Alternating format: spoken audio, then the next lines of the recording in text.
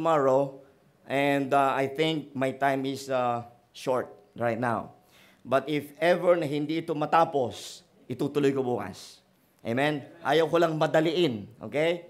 So, for those Americans that are here, I am not good in English. Okay? So, please, Brother John, please translate it. Okay?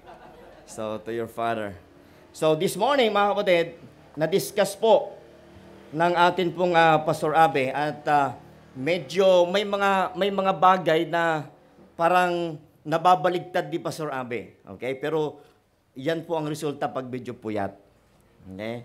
So, tomorrow, we will discuss mga kapatid, I believe na nagbigay po ng foundation yon. Nagkaroon ng curiosity sa iba. Yung hindi po nakarinig pa tungkol dun sa another gospel, which is not another. Okay? But tomorrow mga kapatid, and then buong araw bukas, I hope na nandito kayo sapagkat yan po ang ating tatalakayin.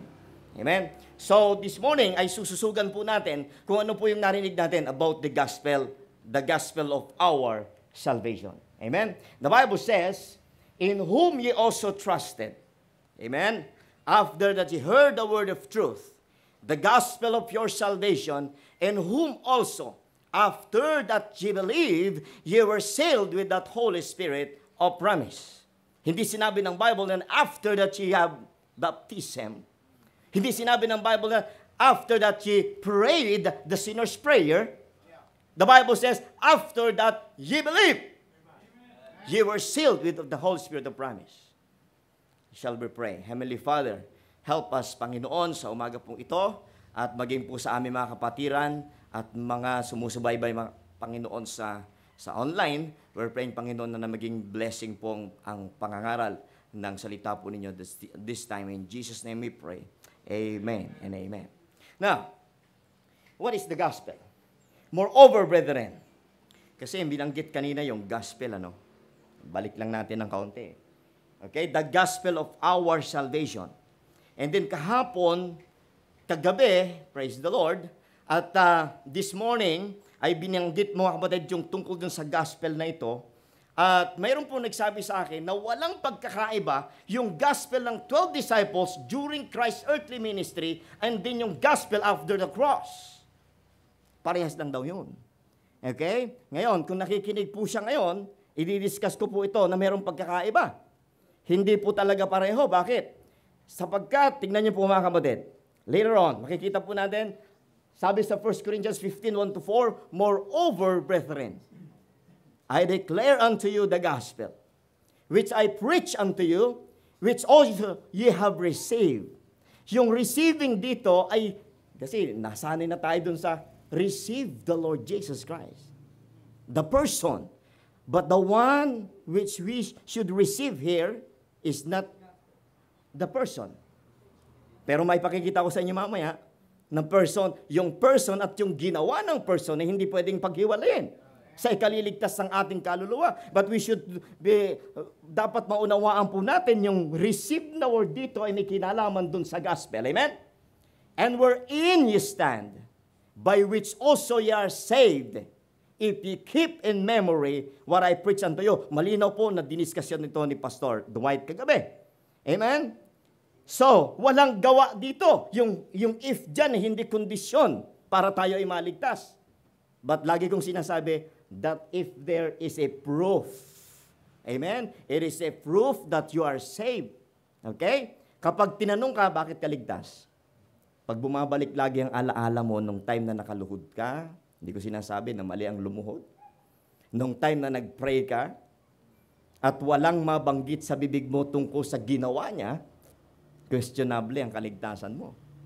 Because sabi ng Bible, by which also ye are saved, if ye keep in memory what I preach unto you, unless ye have believed in vain. Bakit? Kasi lahat naman naniniwala . Ano man ang relihiyon, may pinaniniwalaan. Pero pag iba ang pananaw at iba ang understanding sa gospel, naniwala sila, but walang kabuluhan yon. Hindi ibig sabihin ikaw ay mananampalataya, ay ligtas ka na. Dapat malaman kung ano ang iyong pinananampalatayanan. Amen. The Bible says, mga kapatid, verse 3, for I deliver unto you first of all that which I also receive.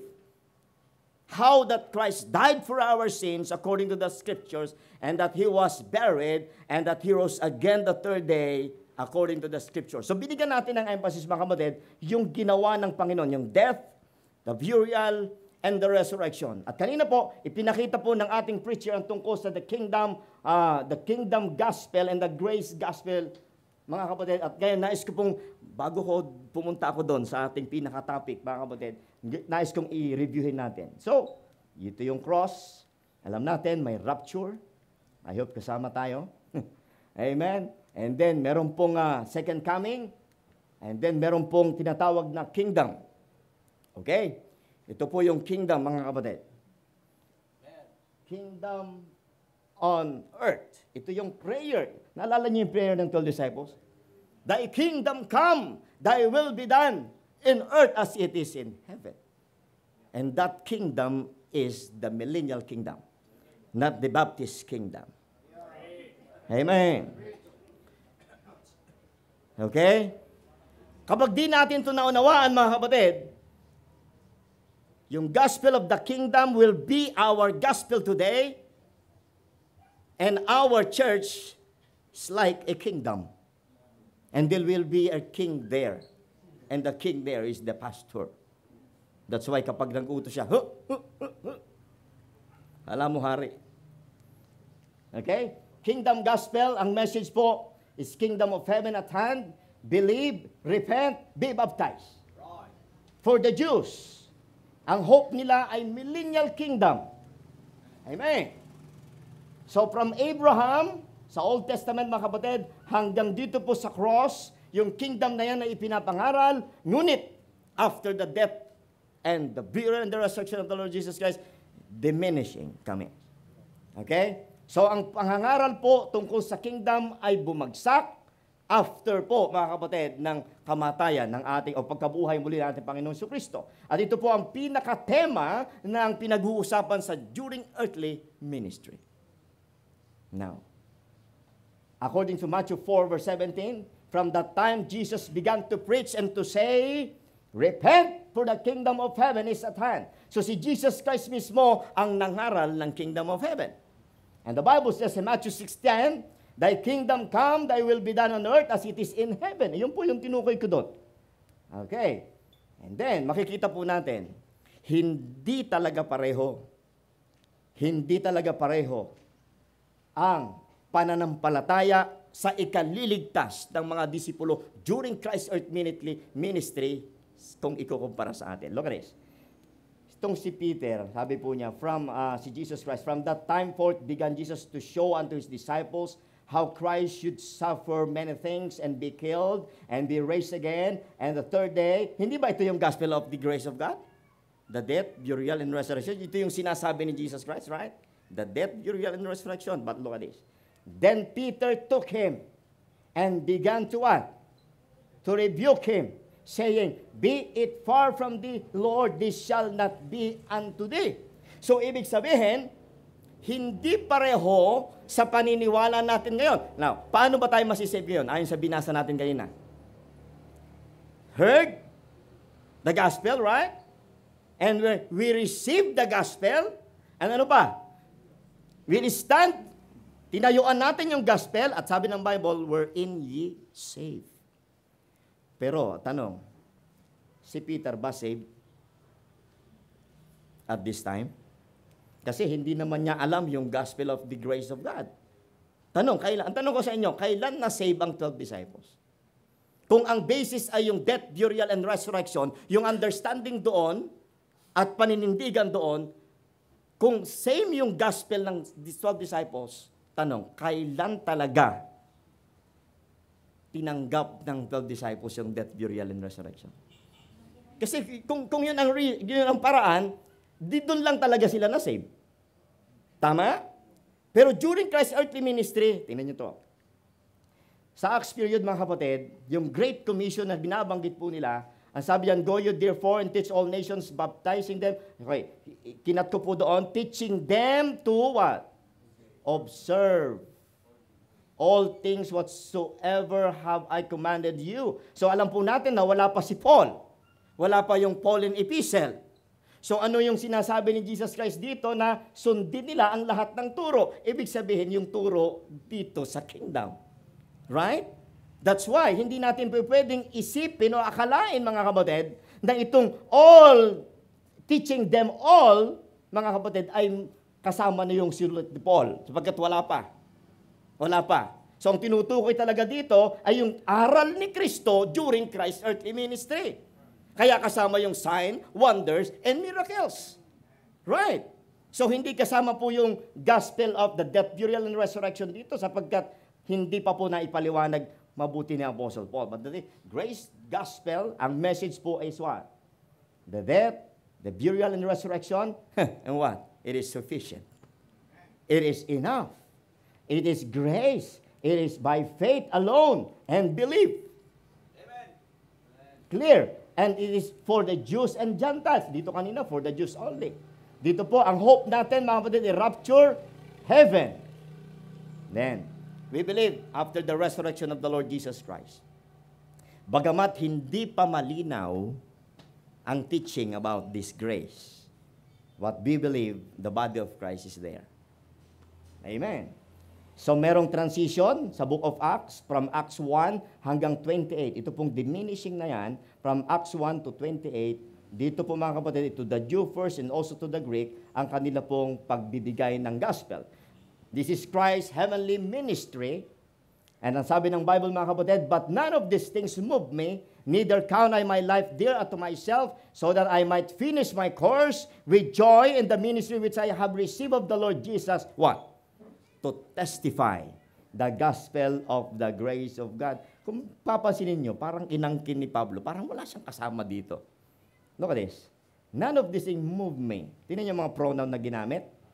I, my, myself, I, my curse, joy, my, ano ba? I, the ministry I have received of the Lord. Mapapansin niyo ba yan?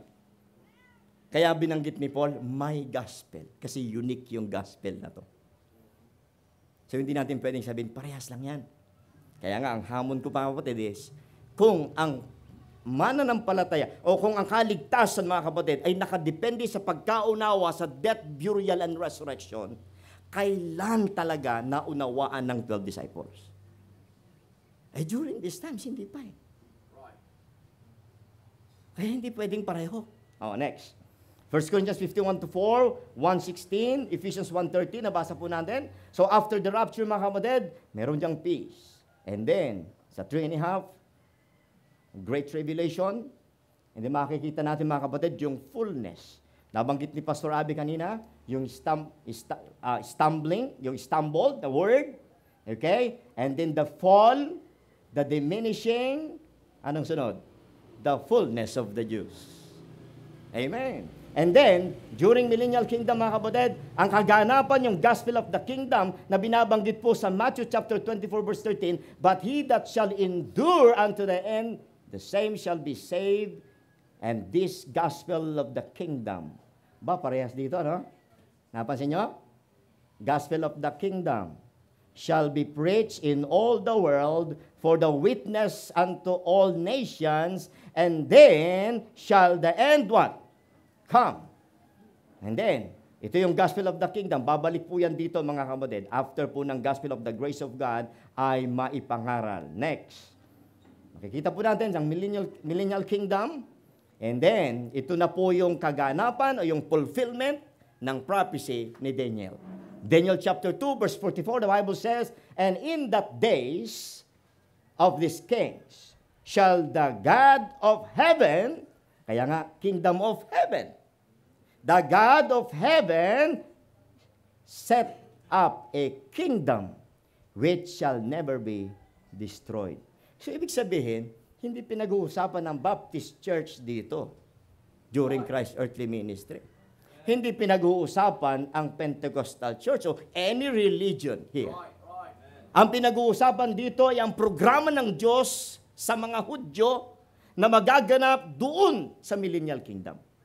Kaya pag di natin ito nakita mga kapatid, halo-halo po ang mga katuruan na ating makikita. Next, the repeat after me prayer is one of the modern day Kasi sabi kanina another gospel. At tinuro po yung circumcision, Pastor Abe, noon yon. Wala naman nagsisinner's prayer noon sa panahon ni Paul. May nakita ba kayo? Wala. Wala ho kayo makikita, mga kapatid. Kaya po, the repeat after me prayer is one of the modern day another gospel. Kasi listen, kapag diniscuss natin yung another gospel which is not another at may kinalaman sa law, which is tama naman, ang kinakausap natin doon ay yung mga Hudyo at the same time, kung sa panahon ngayon, ay yung mga naniniwala sa batas. Tama? Don't you believe that Jesus Christ is a Seventh-day Adventist during Christ's earthly ministry? Yes. Sabadista si Kristo. Now, ang ating issue ngayon, mga kapatid, kung may nanunood man dyan sa atin o may nakikinig man dito sa atin ngayon, I do believe ang mga nakikinig sa akin ay mga Baptist. Wala masyado siguro nakikinig na Sabadista ngayon. Sana mapagawi sila doon sa ating page. Please like. Amen. Okay. But I'm talking to the professing Christian na nagsasabing ligtas siya. Okay? The Bible says, look at this, but if our gospel be hid, it is hid to them that are what? Lost. Maliwanag po ba? Kung ang ating ibanghelyo, ano bang ibanghelyo natin na tinuturo? The death, the burial, and the resurrection. And the Bible says, Apostle Paul said, if our gospel be hid, kanino ito naitago? It is hid to them that are lost. Is this verse applicable during Christ's earthly ministry? Tanong lang. Kasi sinabi ni Jesus Christ, ni Paul yan, during his ministry. So, unang-una, hindi yan applicable during Christ's earthly ministry. Why? Hindi pa nasulat Amen. Pangalawa, yung gospel na tinutukoy ni Paul dito ay yung death, burial, and resurrection sa 1 Corinthians chapter 15. Sabi po, sa panahon na ito ay ito pong verse na ito ay para sa panahong ito. Amen. And this very time period, mga kapatid, kung ang gospel na tinuturo natin ay maitago o hindi malaman ng sinuman, kahit na siya'y napaka-faithful, kahit na siya po ay attender sa church, kahit na po siya nagbibigay ng kanyang tithes, kahit po siya nagbibigay ng kanyang first fruit and pledges, if he is very zealous, but not according to knowledge of the gospel of the grace of God, he is lost. Amen. The Bible says, in whom the God of this world hath blinded the minds. You see, napaka-importante ng pagkaunawa, napaka-importante ng pag-iisip. Hindi tayo naliligtas sa gawa. Amen. Naliligtas tayo sa pagkaunawa at pananampalataya doon sa gospel. Now, if your mind is blinded, okay, the Bible says, in whom the God of this world hath blinded the minds of them which believe not. You see, mahalaga yan. Believe not, lest the light of the glorious gospel, who is the image of God, should shine unto them. Look at this. Ang tanong ko kanina, ang 12 disciples ba nagpipreach ng gospel during Christ's earthly ministry? If I'm not mistaken, may mga kasama po tayo dito na Pentecostal. This is not to offend you. Okay? We love you. And please consider the Word of God. My question is, the disciples during Christ's earthly ministry, did they preach the gospel? Ang linaw. And they departed and went through the towns, preaching the gospel and healing everywhere. That's my question. Is this gospel the same as the gospel of the grace of God? The death, burial, and resurrection? Nagpipreach sila ng gospel, Nasa Acts 9 po yan. Nasa Acts 9. Pagdating sa Acts chapter 18, look at this. Sorry. I'm sorry. Luke chapter 9 verse 6. Sorry. Nahawa na ako. Hindi. Basta di ko pala nasabi, puyat din pala ako. Salamat na lang kayo nandiyan. Amen. Amen. Okay. Luke chapter 18, verse 31 to 34. Then he took unto him, sino? The 12. Before they crossed to her. And said unto them, Behold, we go up to Jerusalem, and all things that are written by the prophets concerning the Son of Man shall be accomplished. Verse 32, For he shall be delivered unto the Gentiles, and shall be mocked, and despitefully entreated, and spitted on. Verse 33, And they shall, what? Scourge him, and put him to death. And the third day, he shall rise again.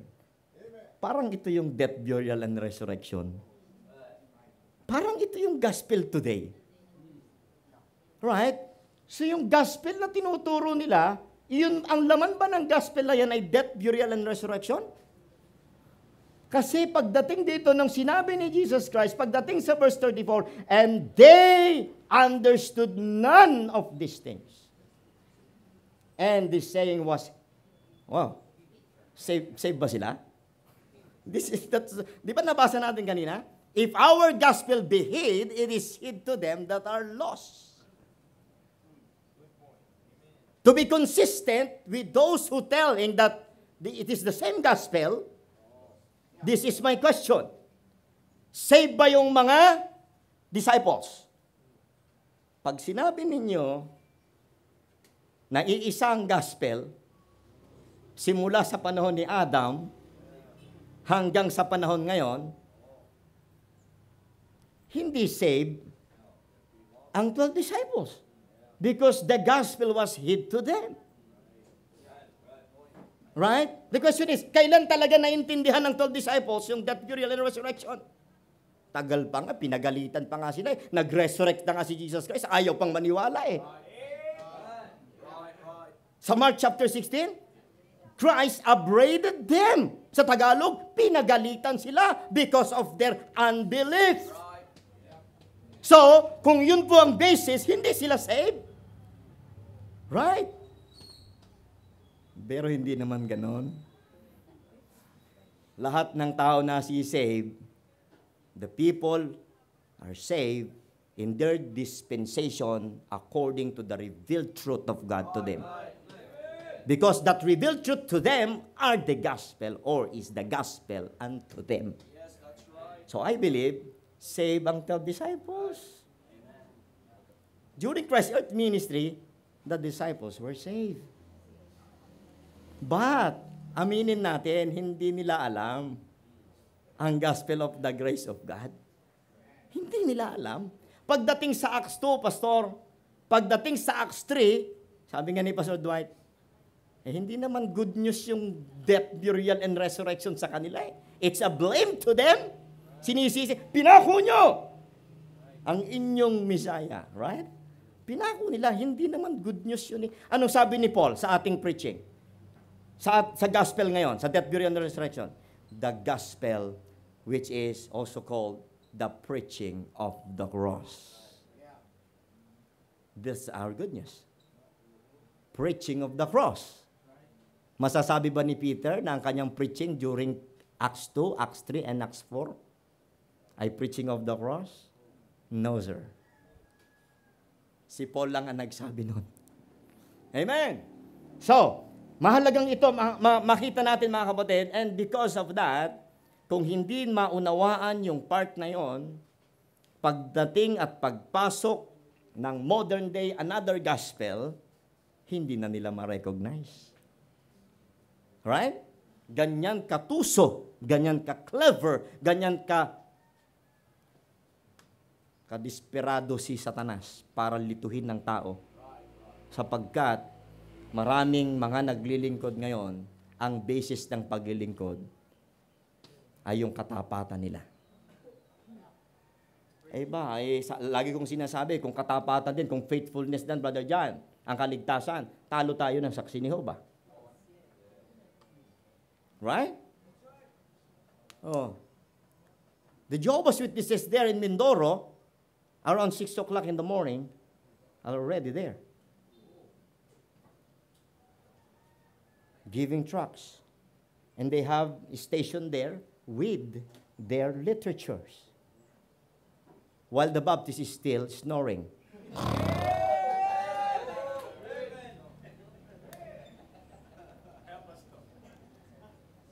Yes! Kung katapatan lang ang pag-uusapan, mas ligtas ang ibang relihiyon kaysa atin. But praise God, hindi po katapatan natin ang pinag-uusapan para maligtas, kundi katapatan ni Kristo. The faithfulness of Christ. The faith of Christ. Amen? Now, the modern day, the Bible says, binalikan lang po natin yung gospel na binasa natin ngayon. Moreover, brethren, I declare unto you the gospel which I preach unto you, which ye also have received, and wherein ye stand, by which also ye are saved. If ye keep in memory what I preach unto you. Tanong, anong bumabalik sa alaala mo pag sinabi sa yung bakit ka saved? Ang bumabalik ba sa alaala mo ay kasi nag-pray ako ng sinner's prayer. Hindi ko mga kapatid, hindi ako against sa prayer. Hindi tayo against sa prayer. Prayer is the token.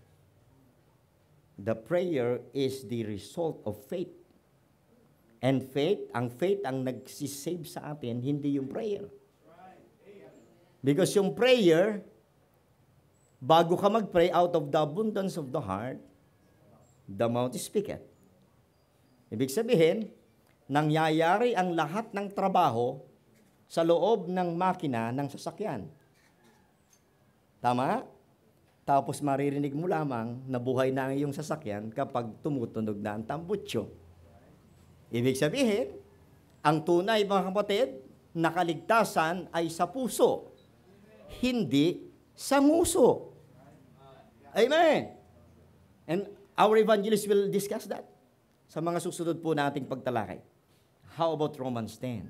Yung agad na nasa isip nila. How about Romans 10, 9, and 10? Up to 13. Abangan po nawa ninyo. Ano po? Now, kailangan maintindihan yung gospel. Anong sabi ni Paul? And I, brethren, when I came to you, came not with excellency of speech of wisdom, declaring unto you the testimony of God, for I determined not to know, look at this, for I determined not to know anything among you, save Jesus Christ and Him crucified. Pag nagtetestify tayo, akala mo, paano ka masave? Our testimony, the testimony of our mentors, the testimony of our pastors. But Apostle Paul is declaring the testimony of Christ. The testimony of God. Amen. Which is Christ and Him crucified. Verse 3, and I was with you in weakness and in fear and in much trembling. Verse 4, and my speech and my preaching was not with enticing words of man's wisdom, but in demonstration of the Spirit and of power. Look at this. Bakit kaya ganyan ang attitude ng isang preacher dapat? Bakit ganyan dapat ang attitude ni Apostle Paul? Why? Because ayaw niyang, verse 5, that your faith should not stand in the wisdom of men, but in the power of God. Amen. And what is that power of God? For I am not ashamed of the gospel of Christ, but it is the power of God unto salvation.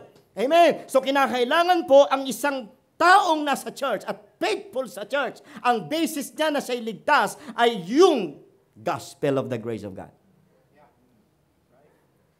Kapag hindi at sinabi niyang, kasi anak ako ng pastor, Brother John, I have a little fear in my heart because I have 15-year-old son. And from baby until now,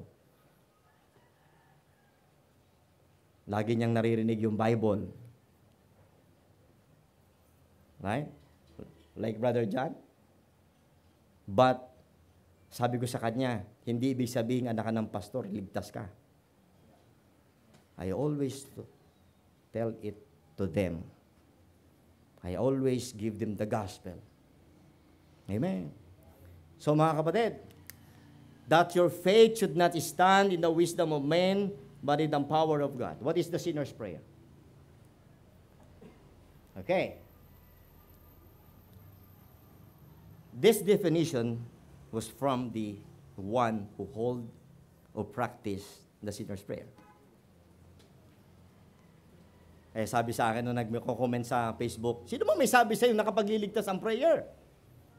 Sabi ko sa kanya, sabi nung nagpa-practice nun. A salvation prayer known by many Christians as sinner's prayer is a prayer one would say to repent from sins, ask God for forgiveness, confess belief in Jesus Christ, and accept Him as Lord and Savior. Saying a salvation prayer is the first step in your relationship to God. Pag uunawain nyo yan, the sinner's prayer has a big role in your Christianity. It seems, pag hindi ka nag-pray, hindi ka nag-repent. It seems, pag hindi ka nag-pray, hindi ka saved. Yun ang sabi. Often, at the end of worship service, in what is known as an altar call, a minister of other worship or other worship leader will invite those desiring to receive Christ, thus becoming born again, to repeat with him or her the word of some form of a prayer. It is also frequently found in printed gospel tracts, arguing people to repeat these words from the bottom of your heart. The sinner's prayer takes various forms, all of which have the same general thrust. Since it is considered a matter of one's personal will, it can be prayed silently, aloud, read from a suggested model, or repeated after someone modeling their prayer role. There is no formula of specific words considered essential, although it usually contains an admission of sin and a petition asking that Jesus enter into the person's heart, that is to say, the center of their life. The use of the sinner's prayer is common within some Protestant and Protestant denominations, such as what? Ang pinagtataka ko, bakit nauna pa yung Baptist? Pwede naman yung Methodist. Pwede naman yung Wesleyan. Pwede naman yung Pentecostal. Bakit Baptist pa? Okay? And Methodist churches, as well as in movements that span several denominations, including evangelical, fundamental, and charismatic Christianity, it has also been used, though not as widely, by some Anglicans, Lutherans, and what? Even the Roman Catholics. Oh, I'll prove to you. Okay? Samples of sinner's prayer. Wow. Oh, Mary Immaculate, Virgin so fair, Mother of our Savior, please hear my prayer. Kaninong prayer yan? Catholic? Alam nyo na. Ang dami nakikinig na Catholic. Okay. Roman Catholic memorized prayer. How about this? Are you familiar with that? Matawa kayo, siguro namimigay kayo, no? Kailan kayo huling nagbigay niyan? Ano sabi diyan? Okay? Admit that you're a sinner. Believe the Lord Jesus. Parang sabi ni Paul, I believe on the Lord Jesus Christ and thou shalt be saved. Parang walang ganito sa panahon na yun. And confess the Lord Jesus. Then, salvation prayer. Pag hindi natapos itong huli na to, walang salvation. Walang salvation at all. Dapat tapusin mo yan. Salvation prayer. You see? Mga kapatid, born again, Pentecostal, etc., salvation prayer ang tawag po dyan. The history of the sinner's prayer, kahit nabasahin po natin ang buong Book of Acts, wala tayong makikita na nagpa-repeat sa prayer. Amen. So, nag-umpisa po yan, mga kapatid, kay J. Combs, self-hypnotism. Kay Charles Finney, The Anxious Seat, noong 1835. Si Dwight Moody, Inquiry Room. Mga sikat po ito, no? R.A. Torrey, On the Spot. Okay? Si Billy Sunday, Soda's Trail or Altar Call. Yan nag-start yan. Kay Billy Graham, pumunta pa siya sa Pilipinas. Noong 1947, ang tawag dyan ay accept Jesus into your heart. Right? Are you familiar with the 4 laws of spirituality? Yan po yan. And then, lastly, si Bill Bright. Noong 1970, and since then, ang tawag dyan ay sinner's prayer. But nowhere in the Bible, you can see na merong nagpasunod sa prayer. The danger of twisted gospel. We are talking about the modern day, another gospel. And it is very dangerous. So lamang po, ito po ay personal, ito po ay message sa akin. It was a message from someone. Because when I started teaching online ministries during pandemic, I discuss it in the YouTube, I discuss it in a page sa Facebook, mga kapatid. And someone messaged me in the messenger, anong sabi niya, naalala ko po kung paano na-share sa akin ang gospel. Twice po na pinasunod ako sa sinner's prayer or prayer of acceptance, magkaibang tao sa church. The same, kung naging makatotohanan sa iyo, ikaw ay ligtas na. I continue the church pero hindi ko talaga naunawaan ang gospel. Sumunod lang ako sa prayer. Years pass at nagda-doubt talaga ako sa salvation ko. Especially kapag nakakagawa ng kasalanan. Then kapag may invitation to be saved, preach sa pulpit, ako rin ay sumusunod muli sa prayer to make sure of my salvation. To make sure of my salvation. A pastor told me that every night he led his daughter in a repeat prayer in order for her to be sure. In order for him as a father to be sure that his daughter will be converted. You see? Pastor yun. Then, kagaya po na ito, kagaya po niya. Next. Then one day, May 9, 2014, my tito asked me to gather all my cousins in one room para ma-share daw ang gospel. Si tito ang nagbahagi sa kanila at ako ay nakikinig lang, praying na ma-save din sila. So, akala niya, talagang save siya, right? When tito asked kung sino ang sure kung sakaling bawian ng buhay, ay sa langit pupunta, I confidently raised my hand. Then, shinare niya ang gospel, I listened to the gospel, then I understand. I am about to go to hell, then Christ gave His life. He died, was buried, and raised again the third day to save a sinner like me, na kung maniniwala ako dito, ako ay maliligtas. Kasi once I believe that it is enough, God will receive me someday in heaven. Not because of my works, but because Christ is in me. Because ginawa niya na ang dapat na tayo ang mag-suffer. Hindi tayo ang makikita ng Diyos, kundi si Jesus Christ. That time, look at this. That time when they began to pray, nag-pray din ako sa sarili ko. Without repeating someone's prayer, that was the time I know I am saved because I understand the gospel. Nakita nyo? Saved daw siya because I understand the gospel. Hindi niya sinabing because I prayed the sinner's prayer. Amen.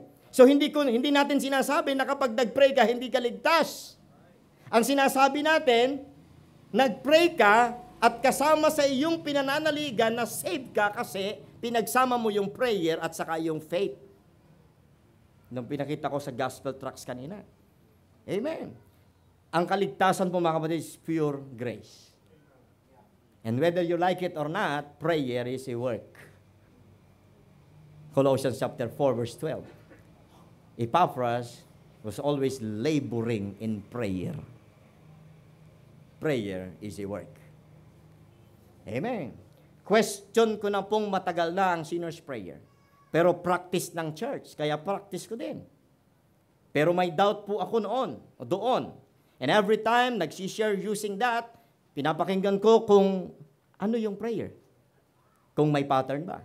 Then I have my friends and gusto ko kasing laging may verses when I'm sharing the gospel and yung sinner's prayer ay hindi ko maipakita kaya sometimes hinahadlangan ko yung sarili ko to share. Kasi hindi ko makita yun. I just plainly share to them. And sometimes, dahil practice na nga, ginagawa ko din iyon when sharing. And thank you, Pastor, kasi nasagot na yung matagal kong questions sa pamamagitan ng inyong pagtuturo. Glory to God.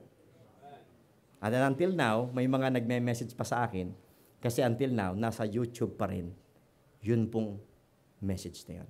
Yung pong pagtuturo na yun. Amen. We are saved by grace. Amen? We are saved by grace, mga kapatid. The Bible says, "For by grace are ye saved, through faith, and that not of yourselves. It is the gift of God." Now, our salvation is a gift. Our salvation is a gift. It's not a reward. Amen. Kapag nagbigay ka ng gift, may trabaho doon o wala? Ikaw nga Ikaw ang nagbigay. You're the one who gave the gift. Sinong nagtrabaho sa gift? The one who will give or the one who receive or the recipient of the gift? The giver or the one who will receive that gift? Of course, the giver. Amen. Now, sino ang nagtrabaho ng gift na yan para mapunta sa atin? For the wages of sin is death. But the gift of God is eternal life through Jesus Christ our Lord. Amen. So, ang kaligtasan po natin mga kapatid ay purong regalo. And the Bible says, even so then, at this present time also, there is a remnant according to the election of grace. And the Bible says, and if by grace, then is it no more of works. Otherwise, grace is no more grace. Look at this. Sabi po rito, and if by grace, then it is no more of works. And then, at this present time, kailan po yan? Sa panahong ito ng biyaya. Sa panahong ito ng dispensation ng biyaya. Amen. Ito po yung this time, this present time. At sabi po ng Bible, ito po ay election of grace. Although yung pinag-uusapan dito ay mga Hudyo, pero alam po natin mga kapatid na yung mga Hudyo na sumampalataya during the dispensation of the grace of God is parehas lang ang gospel. Amen? Ang sabi din ng Bible, and if by grace, then it is no more of works. When we say no more of works, once upon a time, it has works. You say no more of works. Before, may works. Yan ang sabi ng Bible. Oh, I have a kid, pastor, maliit pa siya. Nangihingi siya sa ng tinapay, ng biscuits. Then I'll give. More. Okay. More. Okay. More. Okay. Wala na. Nawala. Ubus na eh. Sabi niya, more. Sabi ko, no more. Okay? Ibig sabihin mga kapatid, dati may works talaga. Pero tung dumating ang biyaya, si Kristo na ang gumawa ng dapat gawin ng tao. And because of that, wala nang gawa in our part. We will just believe in our hearts. Amen. Okay? Mabibitin ako dito mga kapatid. I think, bukas ko na ito di-discuss yung iba. Bakit? This is how of the gospel. I will give it to you tomorrow. Okay? The how of the gospel. Moreover, brethren, I declare unto you the gospel, for I deliver unto you first of all that which I also received. How? Kailangan pag nag-share tayo ng gospel, ipaliwanag natin mabuti yung how. Amen. Hindi yung gusto mong maligtas. Opo. Pray this prayer after me. No. You explain how Christ died for their sins. According to the scripture, he was buried and rose again. Amen? Thank you po sa inyong pakikinig. God bless you.